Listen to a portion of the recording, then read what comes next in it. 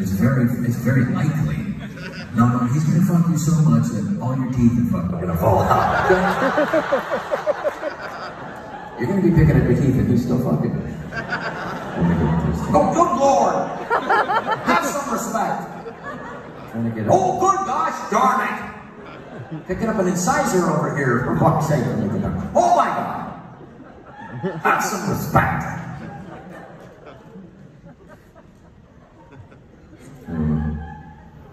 What happened though? There's a fucking bug in here. What happened?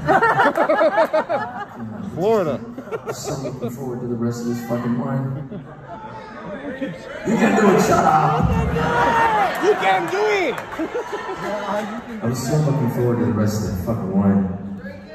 No! You can do it! You can do it! You can fucking do it. I will! No, they'll bring me another one. Alright? Really want to? So bummed. I'm so fucking looking forward to drinking that whole fucking thing the next 6 hours I'm going to be on stage. But I don't know. Like I said, look, these are just my opinions. Yeah, I'm not a doctor. I'm just a comedian. These are my ideas, you know. I just think this is the first time where, you know, we've actually panicked as a world over a particular virus that has a 99.8% cure rate. It does. I mean, for some people, it's very fucking dangerous.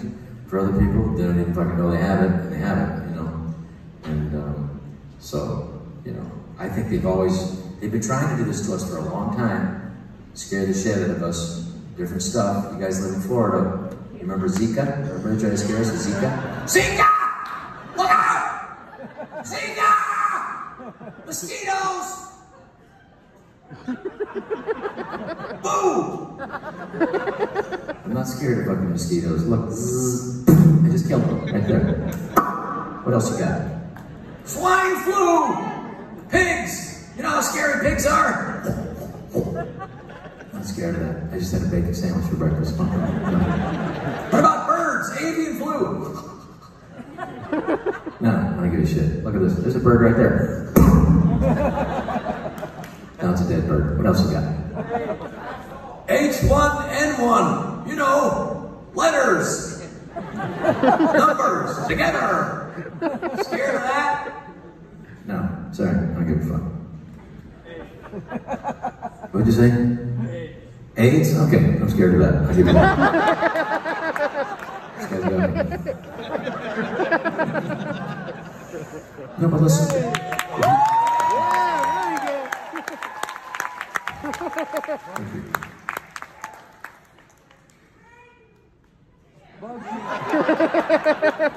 He had a protected redwoods in Florida. I get it, but look, if they want us, you know, look, if you want to send the vaccine, if you want me to take it, just do like with the ballot. Just send it to me in the mail. I promise I'll take it. I'll sign the fucking thing and send it back to you. I promise. Send it in the mail. You trust me, don't you? Well, I think the election's finally going to be over in the next couple of weeks. He's going to come back to Florida. You're going to have to deal with that for a while. He's not going to stay long, though. Trump, when he comes back to Florida. He's going to go right back to, maybe 6 weeks he'll stay there. He's going to go right back to D.C. And next to the White House, he's going to build like another huge fucking White House. This is the real fucking White House here. Fuck you. This is the real one.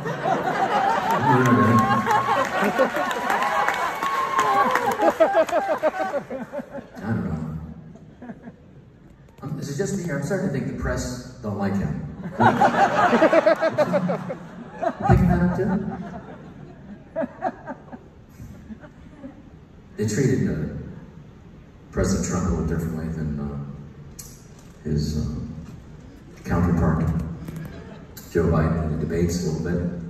The questions are a little tougher for the president, I thought. Mr. President, for healthcare policies, are you going to be able to still maintain the prescription drug prices artificially remain that low, the government paying that, and not pass it on to the consumer? And also, Are the health care plans and the pre-existing conditions, is that going to be covered? If people decide to change policies, and if they do change policies, are they going to be penalized for changing their health care policy? Is that going to be how they can change? Also, same part of the first question, immigration. Also, we have 11.2 million illegal immigrants in America that they were born here. What's going to happen to those people in the DACA program? And also, last part of the same first question, the economy. We have 98% of Americans don't own any stock at all. What's going to happen to these people when the economy turns around? How is it going to affect? How are we going to make sure to improve these people's lives and go back to what they're used to?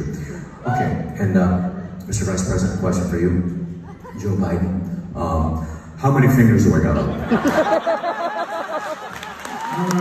Yeah. 7, 8, 12. I'd like to use a lifeline. Don't fall, friend. Don't fall, friend. Let them be alright. Let them run for it. Let the Democrats take care of this shit for a while and see what the fuck happens. See how far they are. Let them do it. I'm all for it. Yeah. Let's see what happens. Oh, okay, I don't think it's gonna be that crazy.